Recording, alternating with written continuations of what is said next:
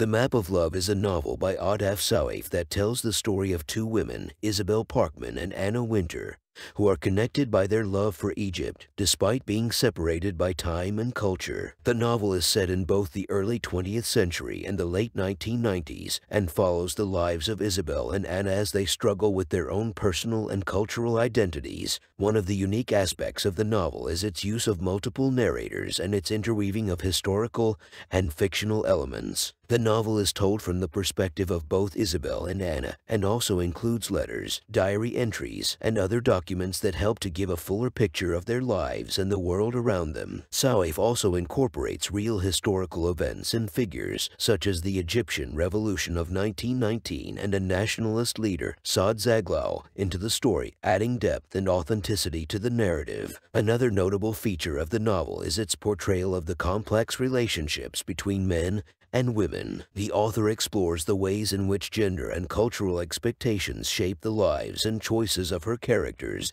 and how they navigate the tensions between their personal desires and the expectations placed upon them by society. A third unique aspect of the novel is its depiction of the rich and diverse culture of Egypt. Soueif writes with great depth and detail about the country's history, customs, and traditions, and she also portrayed the many different facets of modern Egyptian society, including its political and economic struggles. The novel is also deeply concerned with themes of identity and belonging as both Isabel and Anna struggle to find their place in a world that is constantly changing. In conclusion, The Map of Love is a unique and thought-provoking work of fiction that explores themes of love, identity, and cultural belonging through the experiences of two women, Isabel and Anna. It uses multiple narrators, interweaves historical and fictional elements, and portrays complex relationships and cultural diversity, making it a highly engaging and insightful read.